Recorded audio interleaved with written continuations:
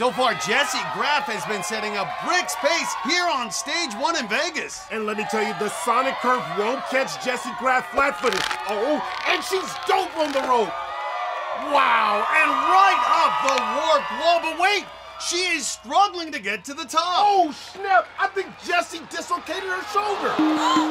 Jessie looks like she might be done, but this crowd is willing her to shoulder on. With a little help from Team Ninjago, Jessie has pulled herself together in a massive joint effort. She's rushing towards the coin flip now, and she needs to step on it. Ooh, go get it, girl. Does she have anything left?